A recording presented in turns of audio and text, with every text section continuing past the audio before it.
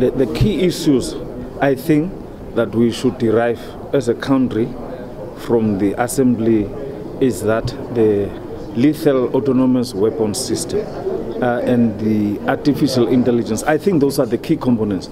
How do we use AI in our daily operations, more so when it is now linked to the vulnerable and the marginalized people in our countries, the deep fake cyberbullying, and also the ethical questions of using AI to when it is now a matter of wars between different countries. I think that one came out top. The other issue is the sustainable development, more so the financing and the governance of the climate change resilient budgets.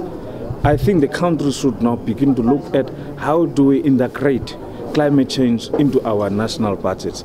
And I think that is key because we are seeing the severity of droughts, the siltation of rivers, soil erosion, land degradation, desertification, and so on. So how do we use that information as Southern Africa, as countries that are most vulnerable in Africa? How do we use that information so that we can have a better planning, proper planning, and budgeting processes that are commensurate to help especially in the rural areas. So those are the key things I think that I've taken home, and I think that the Namibian Parliament should start to engage itself with.